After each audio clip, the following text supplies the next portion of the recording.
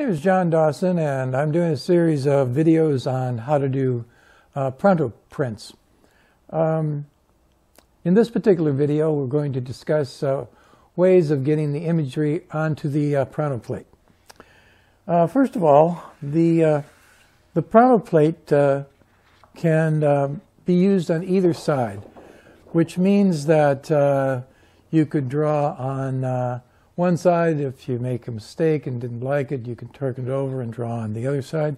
You could even do prints on both sides. I don't know why one would want to really do that. The Pronto plates aren't really very expensive.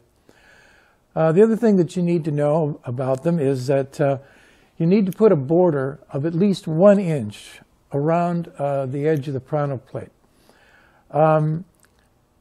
The prints print best if the paper isn't any larger than the plate, and the border around the edge helps facilitate that. Now, one of the ways to do a Pronto print, of course, is to just draw directly onto the plate with a printable material and then print it. However, if you do that, the image is going to come out in reverse. So one of the ways that you could do that to avoid that happening is draw on the one side of the plate, and because the plate is translucent, you can turn it over, and you can pretty much see the drawing on the other side, and then draw it out again with printable material, and then when you print it, it's going to print the way it was meant to be seen to start with. There are a number of different ways to get the images onto the plate, and we're going to demonstrate a few of those. The other thing that I might mention, that I think I mentioned in an earlier video, is it's not a bad idea to get some surgical gloves. These plates are kind of susceptible to fingerprints and palm prints, and by wearing some surgical gloves while you work, you can avoid getting unwanted fingerprints or unwanted marks on the plate that you can't see but will print later. The other thing that I do is I take a piece of newsprint and I put it over the plate in areas where I'm not working, also to avoid getting unwanted marks on the plate. So next we're going to do a few demonstrations of other ways to put the artwork onto the plate. In this first example, I'm going to do a Pronto print from an already existing drawing.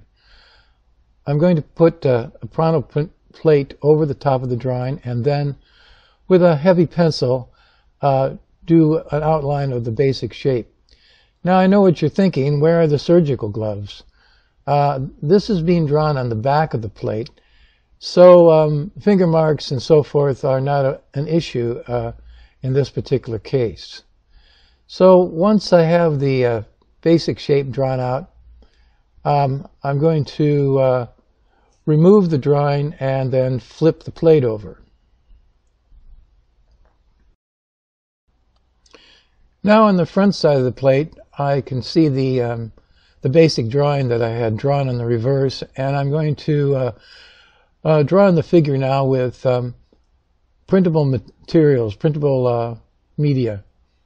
The photo that you see at the top of the video is a photo of the original drawing that I put in the computer and then flipped it.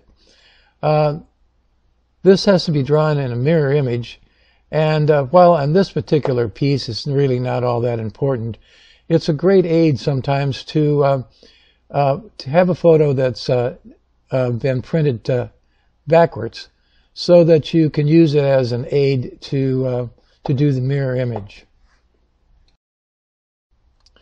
And this is the finished Pronto plate before I've begun to print it. For this next example, we're going to take a preliminary drawing and be using a light box. For those who are interested, I have a video on YouTube on how to build a light box. The preliminary drawing has to be done on a piece of paper that's fairly thin, something that you could be able to see through on the light box. A heavy paper like BFK or other drawing papers really won't work. Sketchbook paper works pretty well. This is the preliminary drawing I'm using. It's really just a simple sketch. I put it on the light box and then put a Pronto plate over the top. Once again, I'm drawing on the back of the plate, and then we're going to flip the plate over and redraw the drawing on the other side of the plate. I'm using a Sharpie fine point to draw in the outline of the figure, and then once I'm done with that, I'll remove it from the light box and complete the drawing elsewhere. This is the finished plate, and this is the resulting print. Well, that about does it for this one. We'll follow this up with some other examples of prints of mine, and the web address for my web page and Facebook page. And if you're interested, you can also subscribe to other videos of mine on YouTube.